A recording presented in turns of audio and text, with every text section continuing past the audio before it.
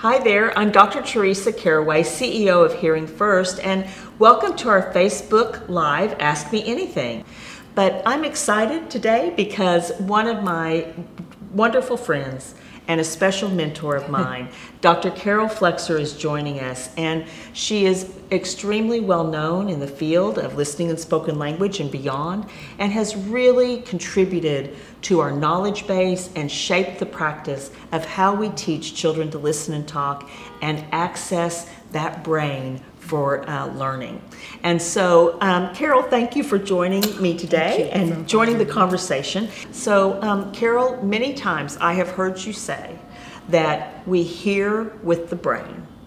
And can you tell us a little bit more about what that means and what we need to know about that? Right. So we talk about hearing as if it's an ear phenomenon, but in fact, the knowing of the meaning of that sound occurs in the brain. Well, you know, think about the brain. It's this kind of squishy organ, totally encased in bone, yet how does the brain know anything?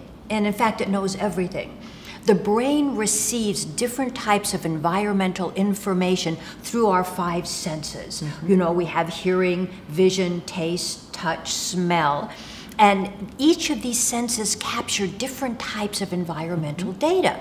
So, for example, the nose captures different olfactory molecules. But whether, for example, you sniff and you, oh, I smell a cookie, or I smell a diaper that needs changing. Does the nose know that? No, the nose knows nothing. So what knows? It's the brain. Well, so for hearing, when you hear your mother speaking or music or the dog, does the ear know that? No, the ear knows nothing. What the ear does is it captures raw vibratory data. That's the back and forth. That's the environmental data that the ear captures. And through this amazing process, that vibratory information is transformed into neurological impulses that reach the brain. So how does the brain know that this neurological impulse is my mother's voice? Well, through exposure and practice and conversations, the learning of the meaning of that auditory event occurs. So everyone needs to get, parents need to get, that if their child has a hearing loss, the problem is in this doorway that receives the initial raw vibration.